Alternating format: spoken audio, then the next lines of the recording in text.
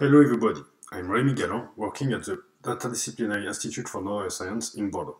Along with my colleagues Carole Siret from the Centre d'Immunologie de Marseille-Lumini and Mathieu Ducros at the Bordeaux Imaging Center in Bordeaux, we will cover in this course the sample clearing and mounting aspect in light-sheet fluorescence microscopy. First, Carole will draw a large overview of the various clearing methods and protocols which have been applied for light-sheet fluorescence microscopy. Then, together with Mathieu, we will give a quick overview of the techniques that exist to mount a sample on the main light-sheet microscope implementation. Now I will present you an overview on the clearing method. To image a sample in light-sheet microscopy, we need cleared samples. So first question, why do we want to make a sample transparent? Technical developments such as microscopy have improved depth imaging, but without resolving the problem entirely. What are the imaging tools today in biology? We can use MRI to observe gross anatomy, but it doesn't give us any information at the cell level. We also use classical histology with electron or confocal microscopy. These techniques use tissue sections. They are more resolutive and achieve information at cellular and molecular level. But these techniques are time-consuming, costly, and partially informative. Indeed, classical histological techniques are based on cutting the tissue into thin sections, which are stained and examined under a microscope. This is a fast and convenient approach, but it only provides information on a small part of the available tissue and therefore does not properly represent its complexity and heterogeneity. Clearing methods combined with immunolabeling allow inspecting the entire tissue sample. So, with tissue clearing, we can combine gross anatomy and have access at the same time at subcellular level information. And these techniques are time and cost efficient. In many biological questions, we need to observe and analyze entire organ and organism in 3D. But in terms of light-sheet microscopy, it's difficult because biological tissue are opaque. They are opaque due to their heterogeneous composition in lipids, carbohydrates, and proteins. This heterogeneous composition is translated into a wide range of refractive indexes responsible for light scattering. And tissue pigments also participate to light diffusion. So the tissue are opaque, and the microscopic techniques are limited in depth. 10 microns for the wide field, 50 to 100 for the confocal, and 300 to 500 for the 2-photon. So in fact, with these techniques, we have access only at this white area on this coronal section, while with light-sheet microscopy, we can access at the entire brain. In practice, what is tissue optical clearing? It's making opaque biological sample transparent. We know that cell components have different refractive indexes, and the aim of these techniques is to homogenize this array.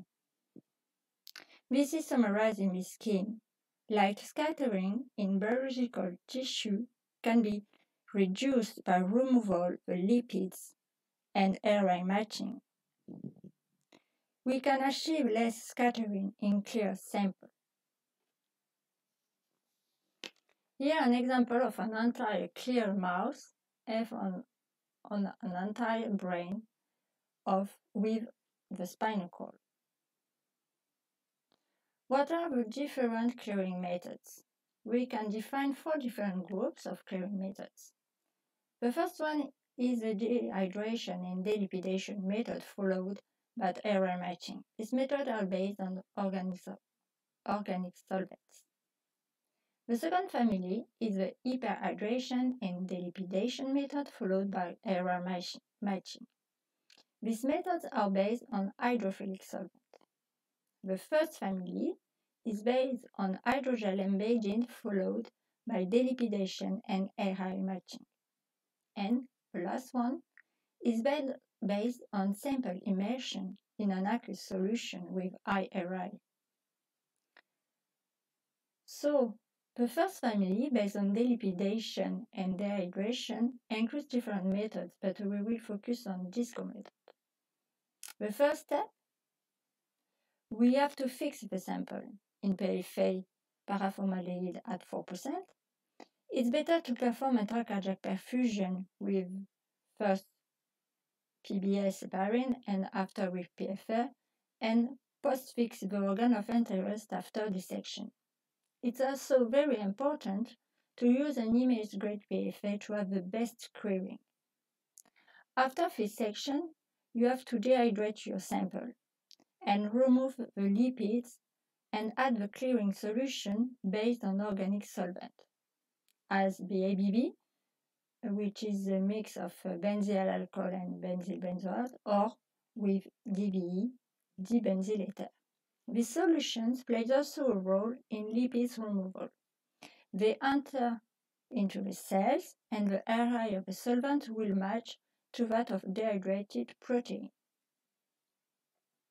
In the free disco protocol, for the dehydration step, we commonly use tetrahydrofluorane series at a different percentage, dichloromethane for the delipidation step, and dibenzyl ether for the ARI machine. Time incubation are adapted according to the sample size. All the steps of this protocol have to be done on a roller to always shake the sample and allow an homogeneous penetration of the solvent. All these solvents are toxic, so we have to manipulate under the chemic world with the right protective equipment. In these disco methods, we have the I-disco, I for immunostaining. This technique was developed by Bell and collaborators on mouse embryo. They include between the fixation and the dehydration step a step of immunostaining, because DISCO protocol do not preserve the endogenous fluorescence of proteins. Same here, Rémi and collaborators propose an optimization of this I-disco to improve the ratio signal to noise and to achieve deepest tissue penetration. To do so, they use methanol to improve immunolabeling and antibody diffusion. But be careful, sometimes methanol can be deleterious for your antibody. This optimization also uses hydrogen peroxide to reduce tissue autofluorescence. Here, you have the optimized protocol for I-disco with this step of pretreatment with methanol. It's first a methanol series 20% to 100%. After is an incubation with DCM and a treatment with H2O2 to bleach the sample, and another methanol series from 100% to 20%, and PBS to rehydrate your sample. So if you want to do this pretreatment, you have to be sure that your antibodies are resistant to methanol. These steps improve the clearing and your staining and also decrease the tissue autofluorescence. Now it's the immunolabeling itself with permeabilization, blocking, like in normal immunofluorescence, and antibody incubation.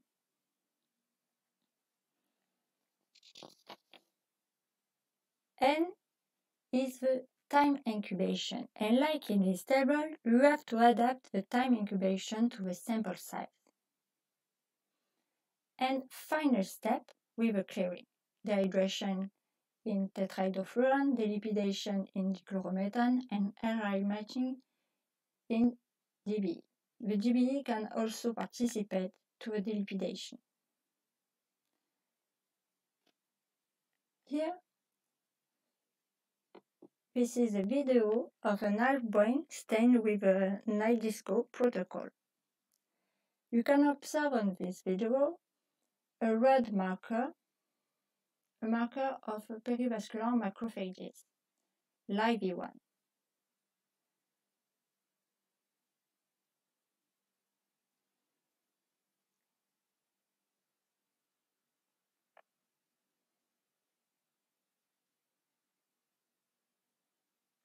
We also have in the lab a homemade protocol based on VABB querying for small organisms like mouse embryo from E11.5 to E16.5.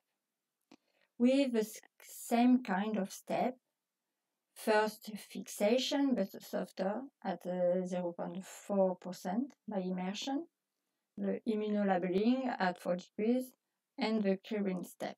So dehydration with methanol, delipidation, and RI matching with baby. And we have here an example of an embryo stained with this protocol. This is a maximal projection of an embryo at E13.5, stained with an anti-CG31 for the blood vessel, beta-tubulin for the nerves, CG4 for the HL cells, and LIV1 for the endothelial lymphatic cells. With this protocol, we also stain small organs like Peyer patches. And here we have a video of mouse Peyer patches stained with an anti-collagen 4, an anti-6-301, an anti-CG4, and anti-Ki67. To summarize the advantages and the drawbacks of these clearing methods based on organic solvents, we can say that these methods are quite fast. They cause a slight reversible shrinkage. Tissue will harden and may become brittle. They do not preserve endogenous fluorescence, and you need probably to immunolabel your molecule of interest. They require also long incubation times on large tissue, and these organic solvents are toxic. To go a little bit further with this disco method, we can find different variants, like the U-disco for ultimate disco. This method shrinks tissue dramatically and allows easier imaging for entire organs and organisms. We have also the V-disco technique. This technique allows head to choose light-sheet scanning of a transparent mice. This technique boosts the signal of fluorescence protein using nanobodies.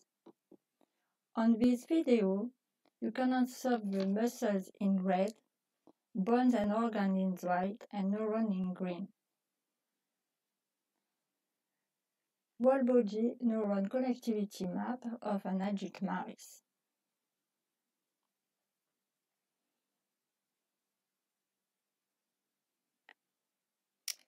Axonal projection innervating the hindlimbs and toes. Fine details of axon at the neuromuscular junctions.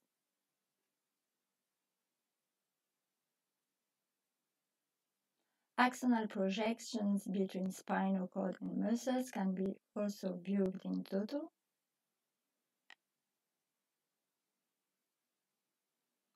Spinal cord ganglia are also visible in the naive locations.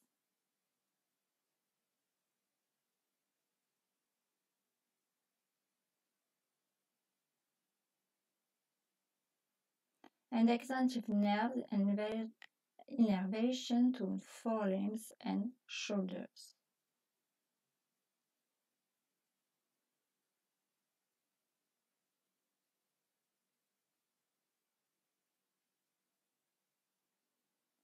And the last method, developed by Zhao and collaborators, is the channel method. It's a new tissue permeabilization method to clear and deeply label whole mammalian organs based on a new detergent called SHAPS. This detergent forms smaller micelles, allowing full permeabilization of aged human organs. This protocol also uses NMDA, N-methyl-D-ethanolamine, for decolorization. And here we have an example of a human eye cleared with this method, and you can appreciate the details of this eye, sclera in cyan, suspensory ligament in purple, and iris in green.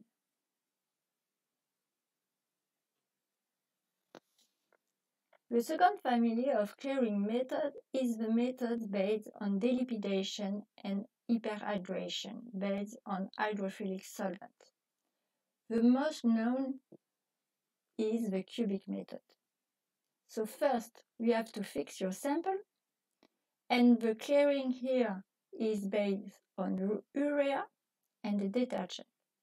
Detergent for the lipid removal and urea for RI matching.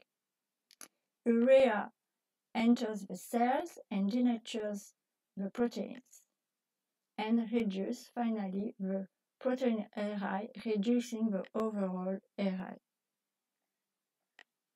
Here more detail on the protocol and on the composition of reagent 1 and reagent 2. So first, you have to perfuse your mouse with PFA and post-fix your organ in PFA 4% 1 day.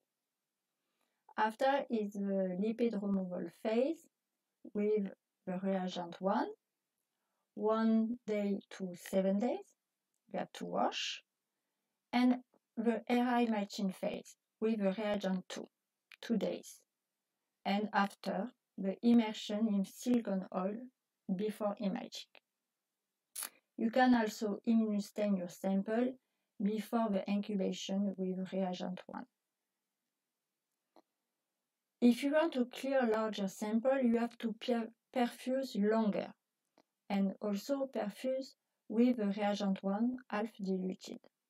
And after we have the same step with reagent 1 7 days and reagent 2 also 7 days before 1 day in the oil before the imaging. So, to summarize the advantages and the drawbacks of these clearing methods, they preserve endogenous fluorescence, but these methods make optical clearing slow for large tissue. They are more adapted for small samples. They are cheap and low toxic. They are easy method. No specific equipment are required.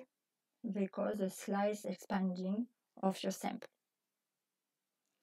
The third group is the hydrogel embedding method. They are characterized in method using hydrophilic compounds, so dehydration is not required. The principle consists of the partial elution of the lipids by SDS, while ensuring the preservation of cell protein and nucleic acid content by chemical bypass. This bridging is obtained by polymerization at 37 degrees of an acrylamide-based hydrogel. For lipid elution, you can choose 2 different options. An active elution, more adapted for big sample. It's faster, more efficient, but also more deforming. It's done with electrophoresis in clearing solution. Or a second option, with a passive elution, more adapted for small samples like embryo or zebrafish, for example. Longer but softer with tissue integrity, and is done by immersion in clearing solution. So to summarize the advantages and the drawbacks of these clearing methods, will preserve endogenous fluorescence, but it can be necessary to do an immunostaining to increase the signal of a naive fluorescence.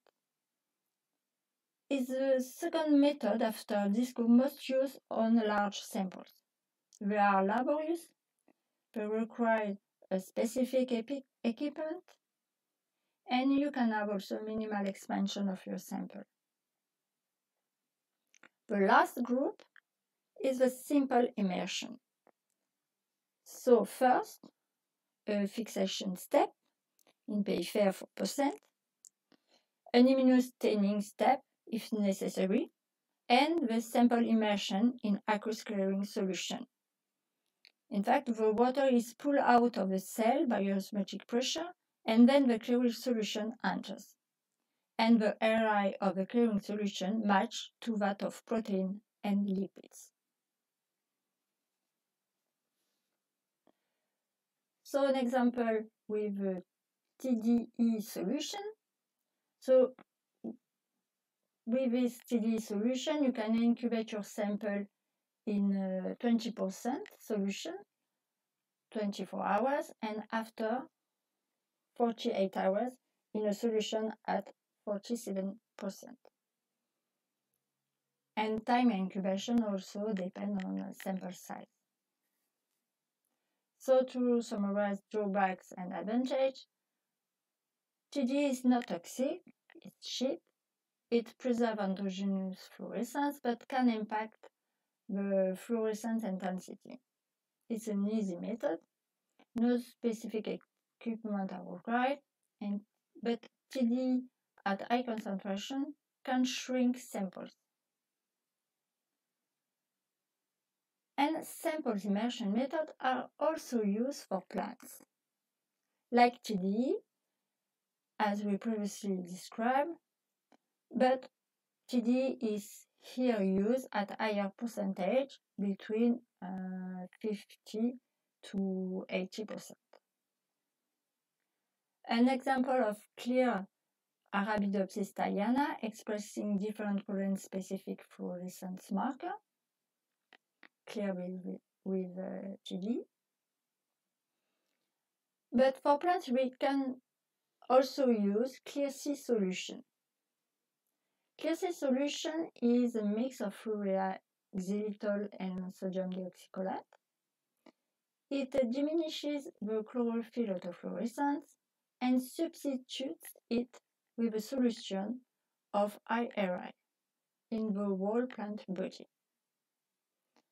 The incubation time can range from 4 days to 4 weeks.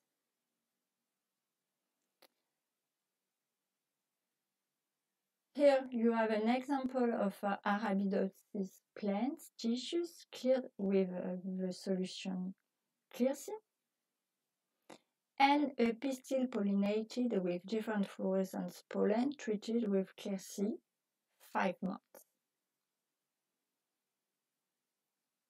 To conclude, a quick review with this table on the different clearing methods. So for iDisco method, the final error will be 1.56, the clearing will be very strong, endogenous fluorescence not preserved, and clearing time for membrane around 1 to 3 days. And the tissue will shrink, become hard and brittle. For cubic, the final array will be between 1.38 to 1.48.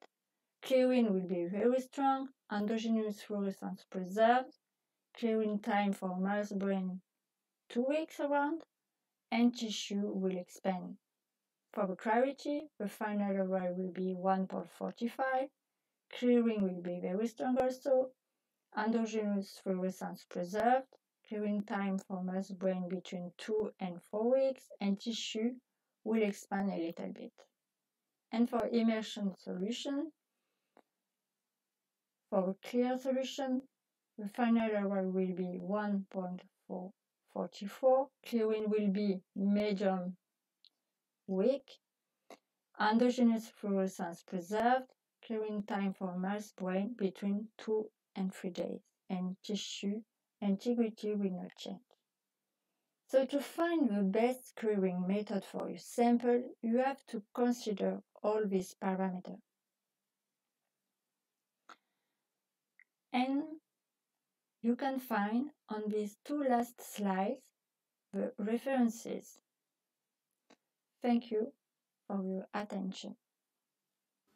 After this nice overview on sample clearing protocols, we would like now to present the most commonly way to mount the samples for the most widely used light-sheet microscope implementation. We decided to discuss sample mounting strategies in our training as we feel this is a critical step in most light-sheet microscope, very specific to this kind of microscope as compared to other imaging modalities. Obviously, the sample mounting strategy will strongly depend on the sample itself, depending on its size, if it is live or fixed, or if it requires specific orientations and so on. It will also depend on the microscope itself. Actually, most light sheet microscopes are constructed around the samples, and thus can image only a limited variety of samples. To our knowledge, there is no universal light sheet microscope able to handle any samples.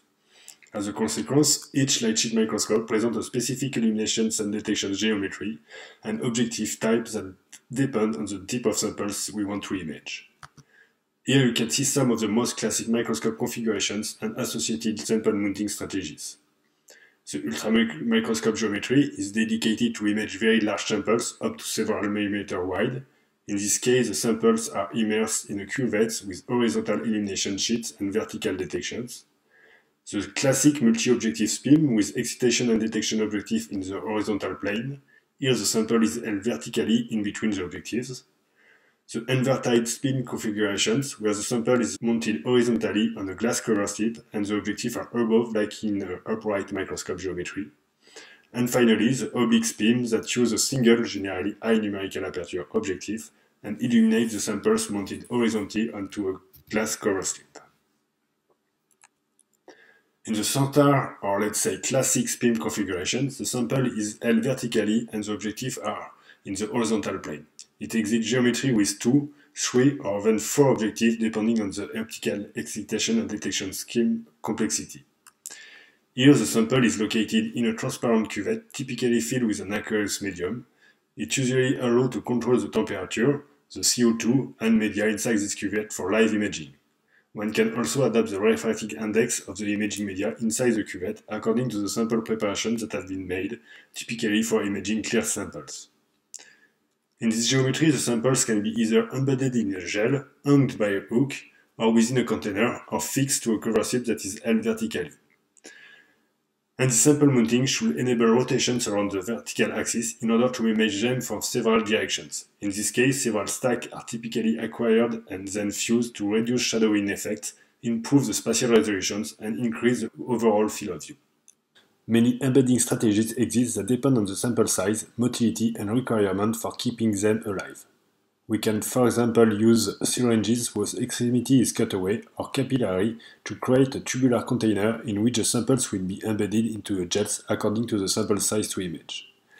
Then, various ways to embed the samples onto the gel exist, from sample aspiration to the creation of a tiny hole inside the gel to host the samples.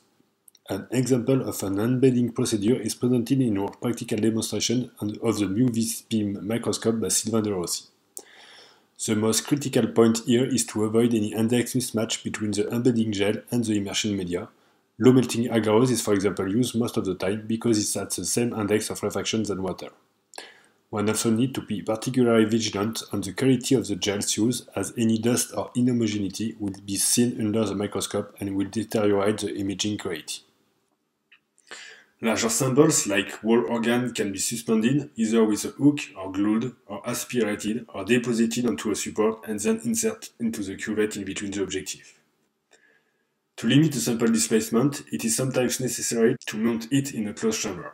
And again, many possibilities exist to create such chamber.